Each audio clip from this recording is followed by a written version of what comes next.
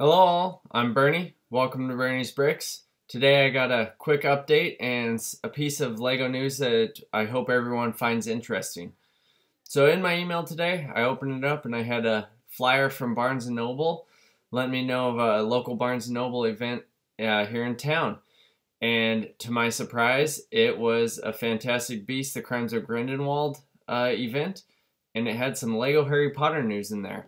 So I know here in the United States, we were all pretty bummed out about missing on those exclusive Bricktober packs that are normally found at Toys R Us. With the closing of Toys R Us, we thought we were going to lose out on those. I know it's been kicked around in the rumor mills that they were going to become available on the 17th per purchase for $7.99 at Barnes & Noble. Well, it looks like I found another way to get those. So opening up this flyer, there's an event on Saturday, November 17th at 2 p.m. at Barnes & Noble, and they are hosting a day of adventurous fun for muggles. Explore the wizarding world at your local Barnes & Noble with activities that include wand designing, Fantastic Beasts inspirational Lego building, trivia games, and more. Arrive in your favorite costume and pose for photos to have the perfect reminder of an afternoon to remember.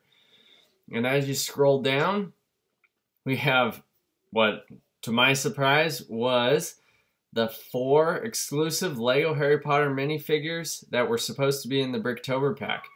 So it looks like you get a free set of the 4 with any Lego purchase of $75 or more. And it actually says on here only on November 17th.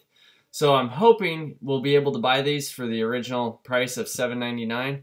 But in the meantime, this is another confirmed way that you are able to get this Bricktober pack that otherwise we could not get here in the United States. So I hope this helps you all out. Please like this video and subscribe and send this around to your friends so that they get this LEGO news and this bit of information. Once again, I am Bernie. Thanks for tuning in. This is Bernie's Bricks.